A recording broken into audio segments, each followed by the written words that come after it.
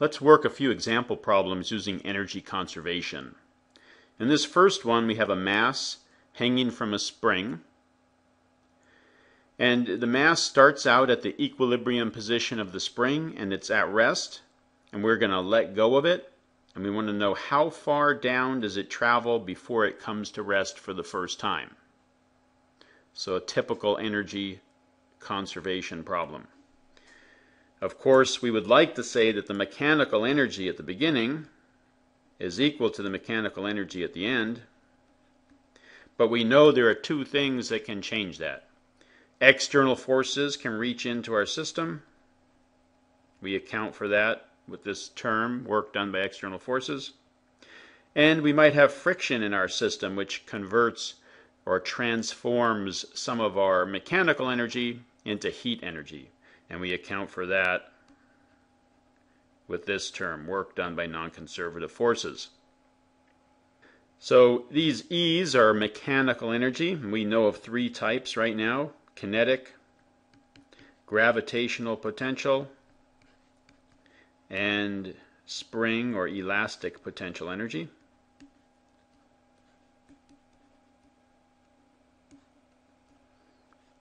And I always take the time to write this equation out. I always do these steps.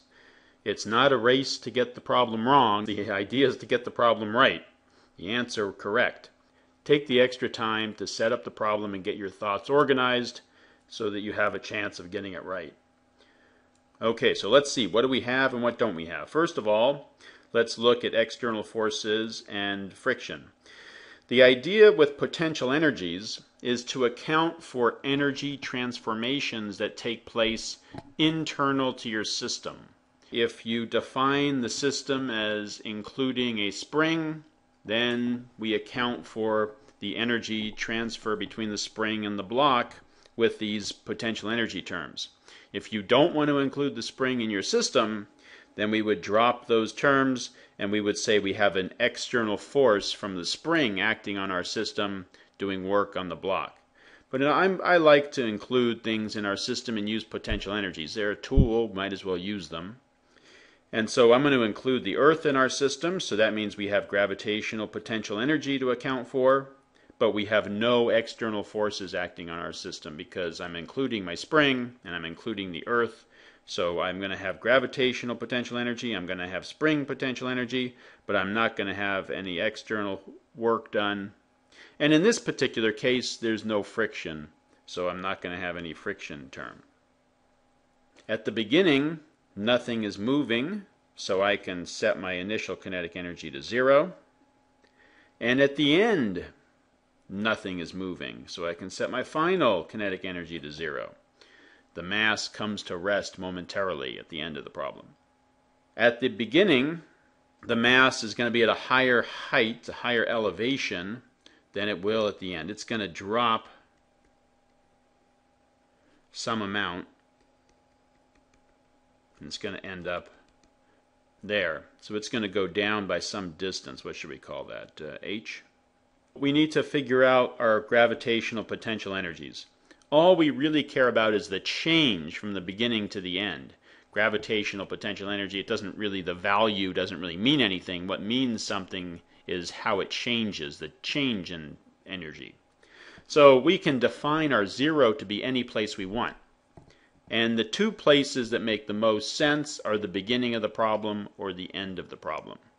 Just make sure that if the object goes down, if it drops in elevation like it does here, you have to end up with less gravitational potential energy than you started with.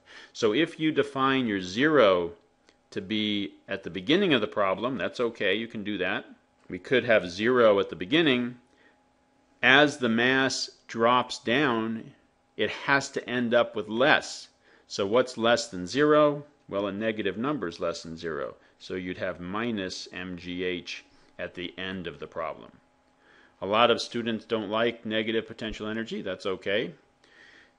A lot of students like to make the lowest point in the problem 0. So we could call that y equals 0, the lowest point.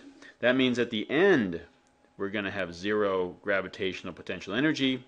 and at the beginning we'll have mgh. That's what I'm going to do. And I only have one term left, and that's spring potential energy. At the beginning, we are at the unstretched, or the equilibrium position of the spring. So that's going to give us no energy. And at the end, the spring is stretched. 1/2 k x squared is the spring potential energy term. What is x? It's h. It's the amount that the spring has been stretched. So we can solve for the distance that the spring is stretched. One thing I wanted to point out, when you have a potential energy, spring potential energy, it's always positive. 1/2 kx squared is always positive when you're talking about spring potential energy. It doesn't matter if the spring is stretched or if it's compressed. A spring stores energy, and that is always a positive amount of energy stored, whether it's compressed or stretched. But work done by a spring can be positive or negative, because a spring can push on something as it moves through a distance, increasing its speed, doing positive work, or it can push back on it like a block sliding in and coming in contact with the spring. The block continues to slide in and compress the spring, and the spring is pushing back on the block, slowing it down, doing negative work on it. So a spring can do negative work on an object or positive work on an object.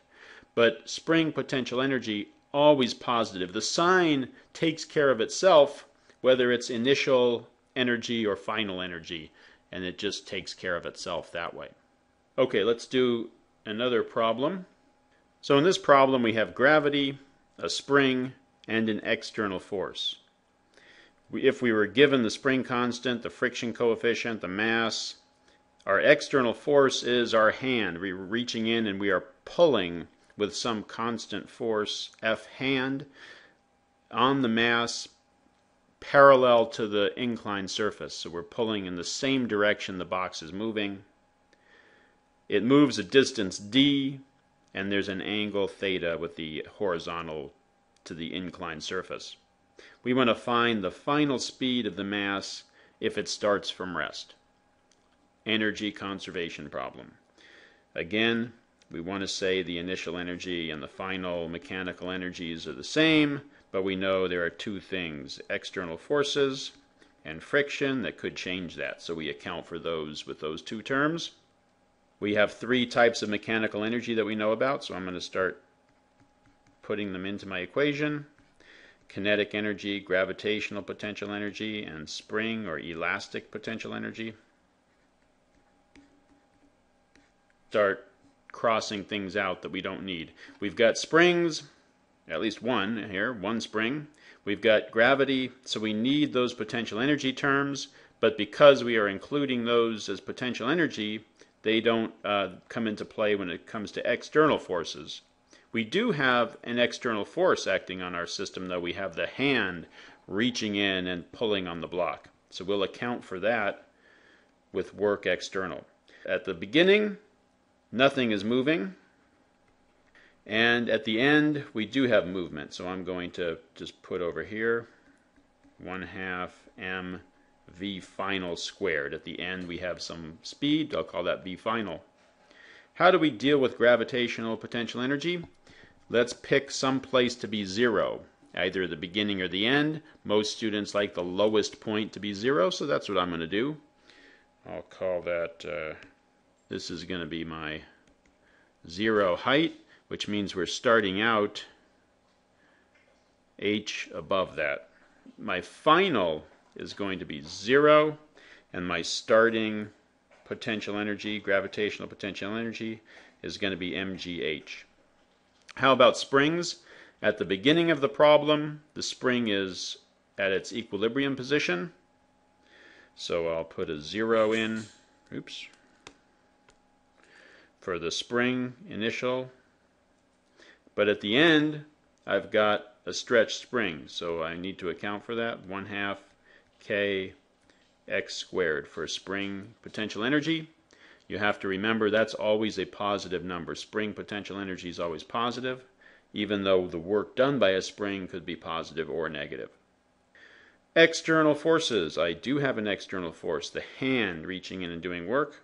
It's the force of the hand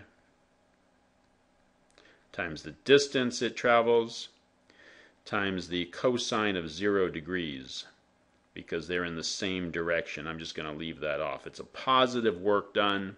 The hand is pulling in the same direction the block is moving, doing positive work on the block. And the last thing is work done by non-conservative forces. Remember, that's a negative value because it's the force of friction multiplied by the distance multiplied by the cosine of 180. So I've accounted for that with my minus sign there.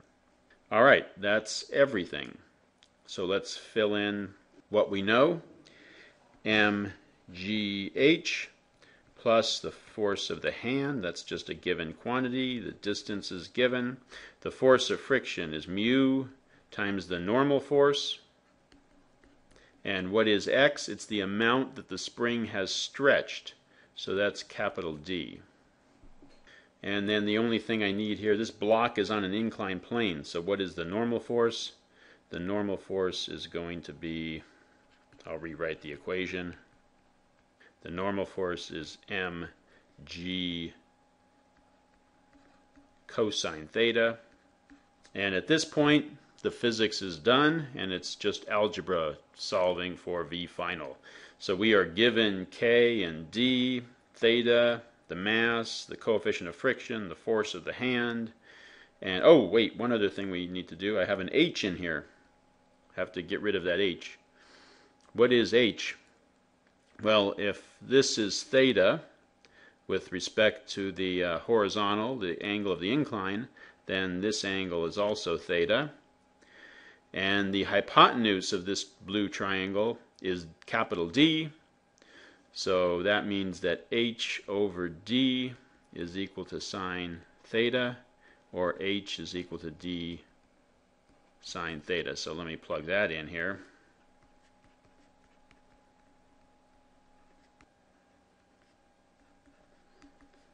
Now we know everything except for V final, and we do the algebra, and we're done. I'll do one more problem. This time we'll add a second mass. In our third example, we're adding a second mass. So we still have to deal with gravity, we still have to deal with a spring, we still have to deal with friction, but in this case we're adding a second mass. And we're going to give them an initial velocity. We've always started with everything at rest. Let's give this an initial velocity. Oh, I see, we also have to be given mu. There we go. A typical energy conservation problem. We want to say our initial energy and our final mechanical energy are the same, but we know that we have to also think about whether external forces are doing work on our system and whether we have friction in our system doing some work. So now we can fill in for these E's. We know of three types of mechanical energy right now: kinetic, gravitational potential, and spring or elastic potential energy. Kinetic final, and we have our final energy. What I want to do now is break out my kinetic energy term and my gravitational potential energy term into two terms, one for mass 1 and one for mass 2. I only have one spring in my system, so I can just leave that as a one spring potential energy. If I had two springs in my system, I'd have a second term there. But I only have one spring, and I'm going to go ahead and break these up. K1 initial, K2 initial. And I'm going to break this up. UG1 initial, gravitational potential energy for block 2 initial. My spring, I just have one. I just have to put an initial spring energy. I'm not going to have any external forces acting on my system, but I do have to account for friction. And at the end I have two objects, K1 at the end, K2 final, gravitational potential energy for block 1 at the end, gravitational potential energy for block 2 at the end, and I have spring potential energy at the end. At the beginning, I do have things moving. Both of these masses are attached by a string or a rope, so they are moving together. If block 1 moves at 1 meter per second, block 2 moves at 1 meter per second. So whatever block 1 is moving, whatever speed block 1 has, block 2 also has the same speed. So this is going to be 1/2 m1 v initial squared plus 1/2 m2 v initial squared. How about my gravitational potential energies? I'm going to define my zero height for block 1 to be right here. And I'm going to define my zero height for block 2 to be right here. I can do that. I can make them wherever I want. The change is really what I care about. So in this case, I'm going to call zero height for 1 where 1 is now. And 1 never changes in height. So I'm going to say it starts at 0 potential energy and it ends at 0 gravitational potential energy. So I'm going to call that 0. And the final for 1 is going to be 0. But 2 goes up. So 2 starts at 0 and then it goes to a higher elevation, a higher height. So it goes up from 0 and it ends with some final energy. I'll put that in later. Springs. I have a spring in my system. It starts out at its equilibrium position and it ends up at some stretched position. And I have friction working on my system. So that's minus the force of friction times the distance traveled. At the end, things are moving. I have a 1/2 m1 v final squared. I have a 1/2 m2 v final squared. Both blocks are moving. My m2 has gone up and my spring is stretched. So let's put in some numbers here, or I should say let's get these into the symbols that we were given. So the first thing I can do, since V initial is the same in both of these, I can just factor it out. And we were given the two masses in V initial. M1 is the only block that has friction. It's a flat, a horizontal surface. So this is just mu k times the normal force, which in this case is m1g, times the distance d. And we were given all of those values. At the end, we have a 1/2 m1 plus m2 v final squared. We were given everything but v final. That's what we are trying to solve for.